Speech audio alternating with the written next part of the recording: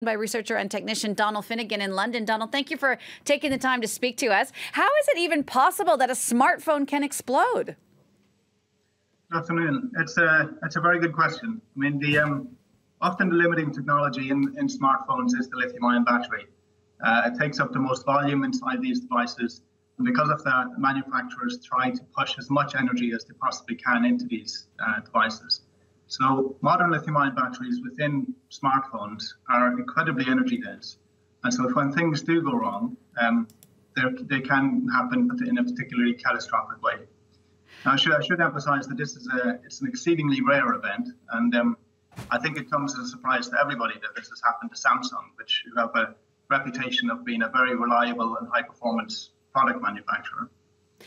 Donal, as you say, this is rare, but Samsung has told Galaxy Note 7 owners to stop using their phones across the board. Isn't that a bit dramatic? Would someone know when a smartphone's about to explode? What are the signs? Yeah, well, Samsung appear to have a manufacturing defect. So from what I understand of the battery failures, the lithium-ion batteries that are within the phones are being compressed under too high of a pressure. And because of this, an internal short circuit can occur, and this causes the temperature of the battery to rise very quickly. And so when the temperature starts to rise, the highly energy dense materials inside the battery can then break down, generating more heat and causing a fire.